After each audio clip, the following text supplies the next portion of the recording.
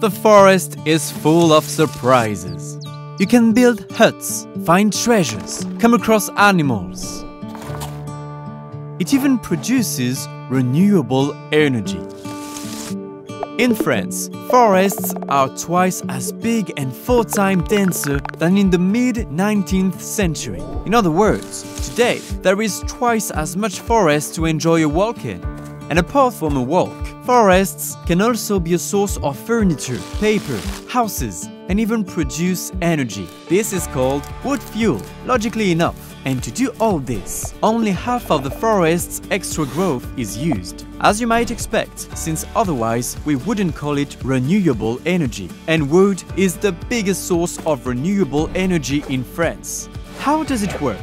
It's very simple. They take all the wood that is not used in the timber industry, branches, pruning waste, or recycled wood. In short, all the wood that had no other use until now. It's like when you make a piece of furniture, there are always bits left over that you don't need, except that in this case, they are used to produce energy. All this wood is made into wood chips that are taken to a boiler.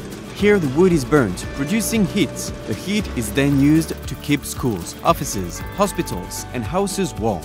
Moreover, wood fuel has a neutral carbon footprint. This means that when burnt, it only emits the same amount of carbon as it stored up during its growth. Practical, don't you think?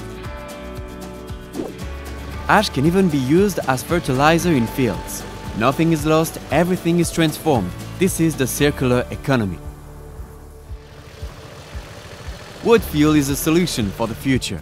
By making use of a local source of energy, it helps building smarter and more sustainable cities. And with the help of forests, we can even produce electricity. You might be watching this video thanks to wood fuel.